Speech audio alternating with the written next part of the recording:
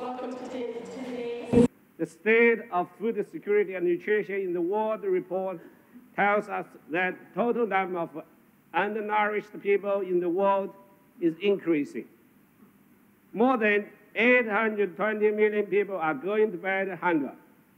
It is important to note that while the total number of hungry people is increasing, as the world population is growing quicker, the hunger rate is falling.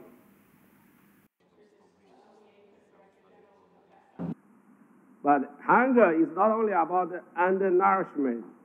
It is also about having access to enough food in quantity and quality to meet the nutritional needs of people for healthy life. That is zero hunger concept.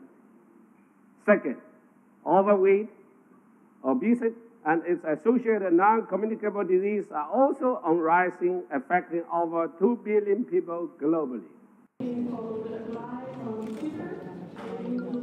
Knowledgeable, capable consumers is an effective agent for changing towards healthy diets. Progress towards healthy diets requires collaboration by all stakeholders, governments, civil society organizations, think tanks, food producers, research institutions, and consumers. All have an important role to play.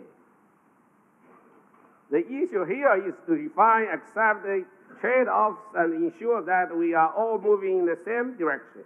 This is a challenge that we need to undertake together. Equally important, we need to ensure that healthy diets are environmentally and economically sustainable.